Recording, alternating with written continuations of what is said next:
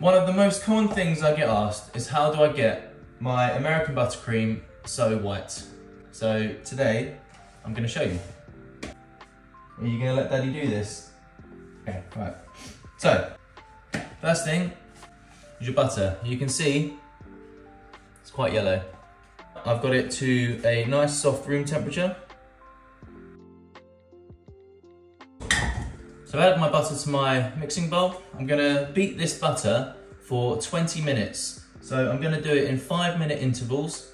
Every 5 minutes, I'm gonna take the bowl out, scrape the sides, and re-put it on until I've done that 4 times to make 20 minutes.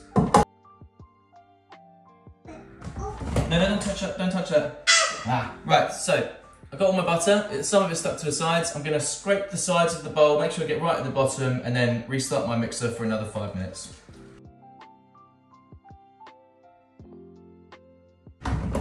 Okay, so the same again. Scrape your bowl down, make sure you get right in the bottom, get all those bits that might be stuck to the side and a bit more yellow back into the middle.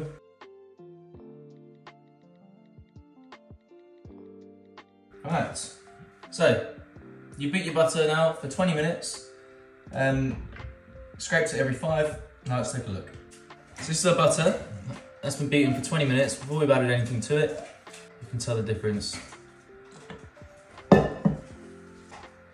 I'm gonna add all my ingredients to my buttercream, and I'll show you one last trick that can get your buttercream even whiter.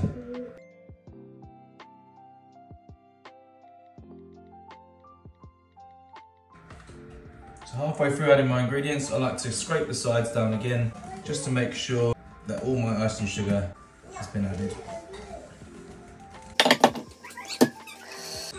Okay, so we've made our buttercream, pretty light in colour. We want it to be white. There's a couple of things we can now do to lighten this up.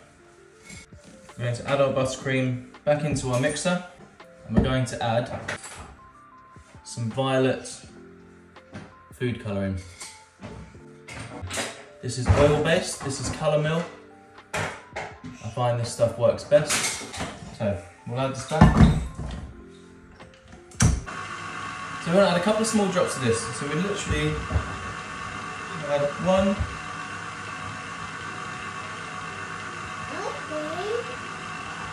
2.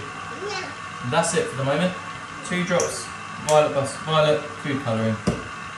You'll probably find that a lot of your purple sticks to the sides, so then just take out your mixing bowl. Take your mixer bowl out of your mixer and give it a good mix by hand. Once you're absolutely knackered like I am, add it back into your mixer for a couple minutes just to get those bits mixed in. Okay, so that is our finished product. Bright white American buttercream. There's a couple other things I'd recommend doing to keep your buttercream white is to use clear vanilla extract. So you've gone through all of that work to make your buttercream not yellow, and then you add vanilla extract, it will change the colour. Use clear vanilla extract and that will help you keep your buttercream white. That's it. You can get my American buttercream recipe on my website, harrybakes.com. It gives you this perfect consistency. Thanks for watching.